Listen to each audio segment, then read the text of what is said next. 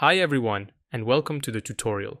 Today, we'll take a closer look at creating realistic gunmetal material. Even though the term is quite broad, in most cases it refers to a dark, grainy gray finish used on firearm parts. We're going to recreate anodized aluminum, one of the most widely used materials in modern weapons, and walk through the entire process in Substance Painter. Let's get started. So, let's quickly go through the viewport settings. Environment map, Tomako Studio. You can set any other studio, even a black and white one. Environment alignment, camera. This way all areas will be evenly lit without dark spots. Very convenient for texturing. Next, all the parameters are standard. Temporal anti-aliasing, 32. You can set it higher for a slightly sharper result. Tone mapping, linear. And if you are texturing specifically for Unreal Engine or any other engine, and you have certain parameters that need to be set from the start, you can switch to ACES and adjust everything the way you need. Next, texture filtering set to 8. Specular quality, 128. All these parameters are default. The model was textured in 2K. It's optimized for a game engine. The right side is fully symmetrical. The upper and lower rail are also symmetrical to the left one, meaning only the left rail is fully unique and it's duplicated to the top and bottom.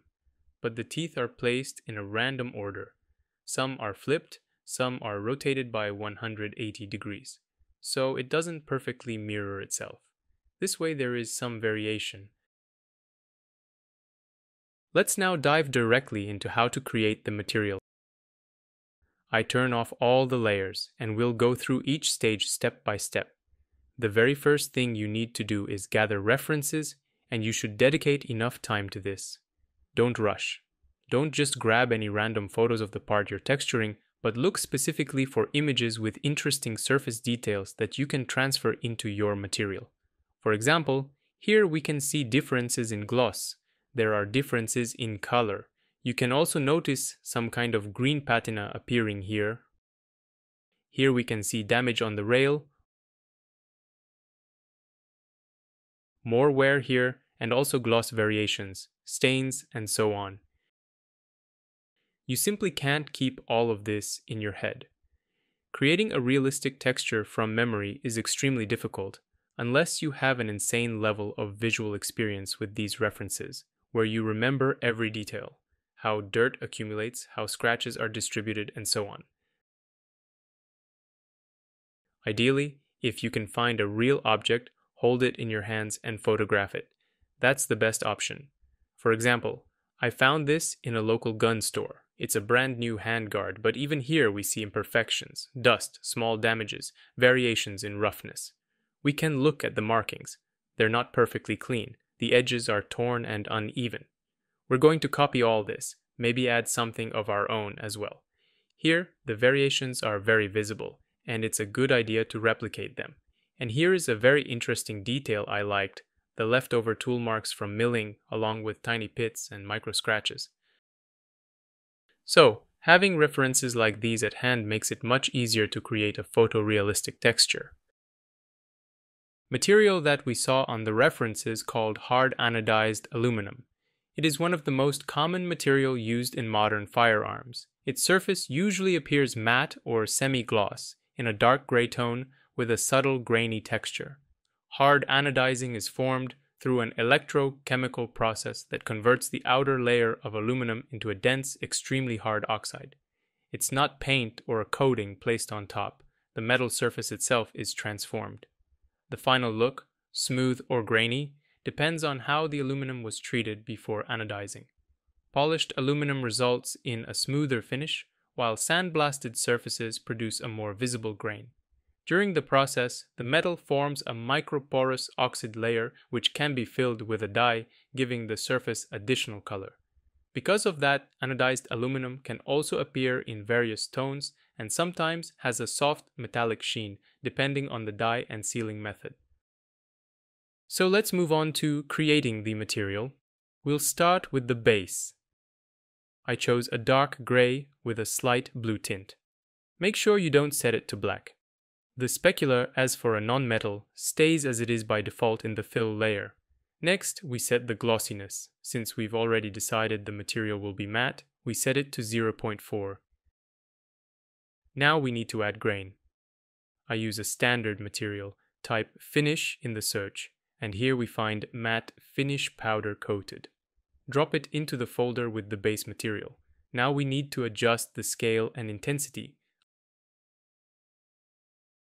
I already have it configured, so I'll simply turn it on.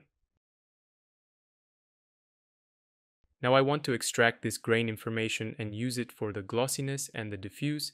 I place an anchor above the filter in the material. Then I add a fill layer, and in its mask, I add a fill layer using the anchor's information. Choose which channel will be used for the information. Then we need to tighten it with levels so that the grain becomes more contrasty.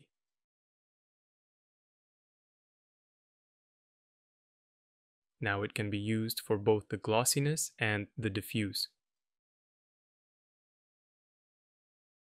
I add it just a little, not too strong, so that it's barely noticeable.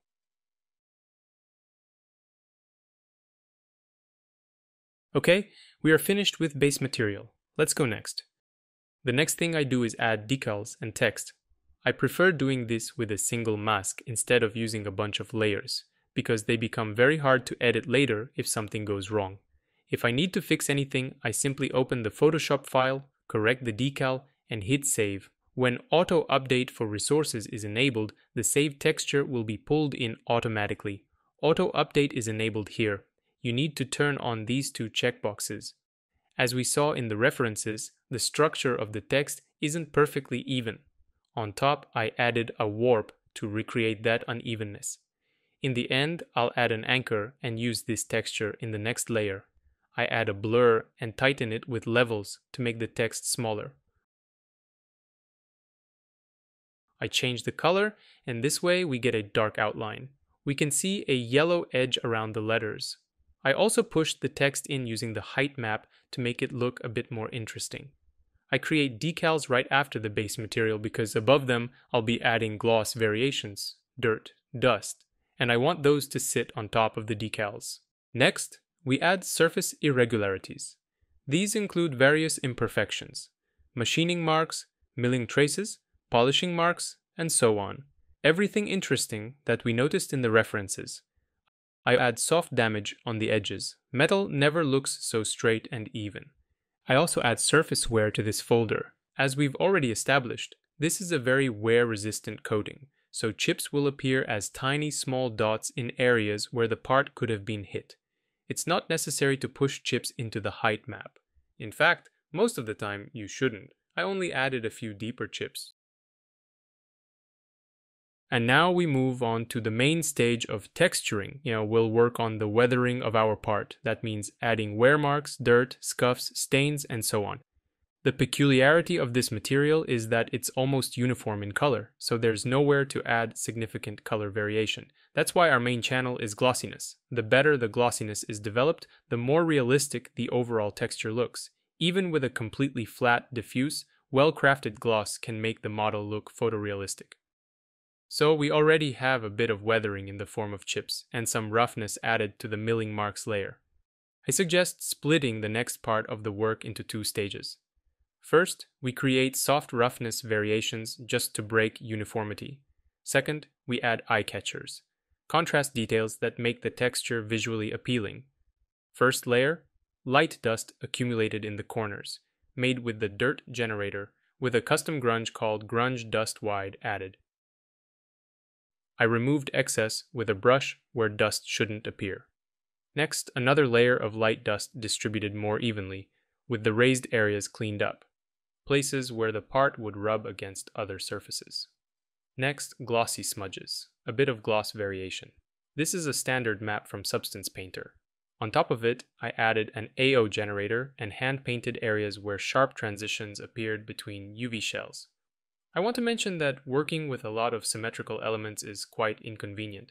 It's much easier when you have a single continuous piece with minimal shells and symmetry, but optimization requirements for game engines often force us to duplicate elements symmetrically. Moving on. additional glossy stains that add nice variations to overall looking. I used custom mask from my library and remove it from corners using AO and paint layer. In this layer, I added worn areas on the rail. Here's how I created this mask. We take a photo with damage, drop it into Photoshop, convert to black and white with levels increase contrast.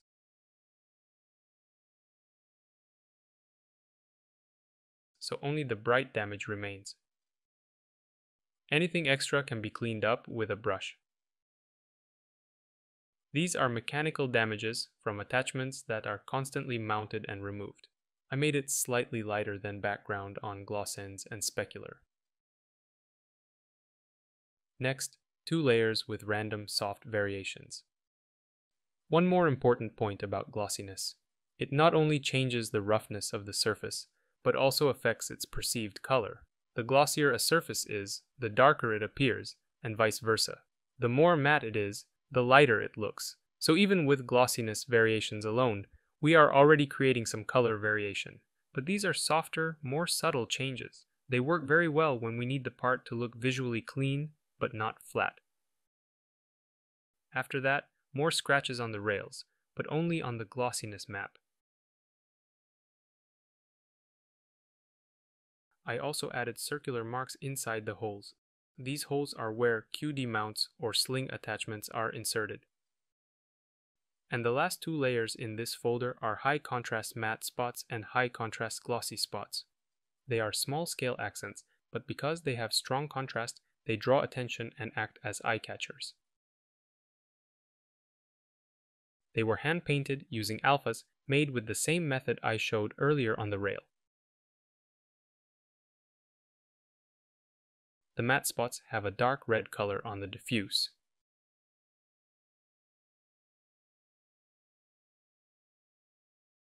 Next, I add light glossy edges, again only in the glossiness map.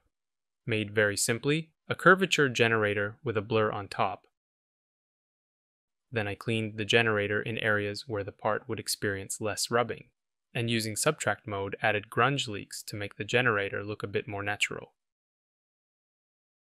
Then I add small white and dark yellow dust dots across the model, and clean them slightly around contact surfaces. Next layer, dried oil, matte in glossiness and dark in color. Dust sticks to this oil.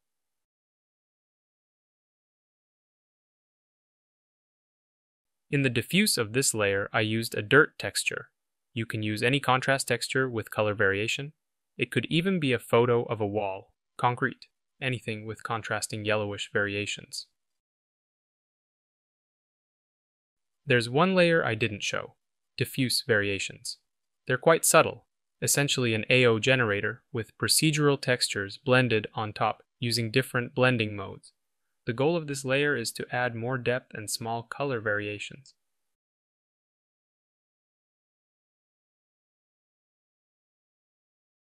And finally, I added sharpening on the gloss to make the texture crisper, and on top a layer that slightly bumped up the contrast using levels. That's it. I hope I was concise and didn't miss any important details. If anything is unclear, feel free to ask in the comments. I'll gladly reply. In the next videos, we'll take a look at other common materials. Thanks for watching.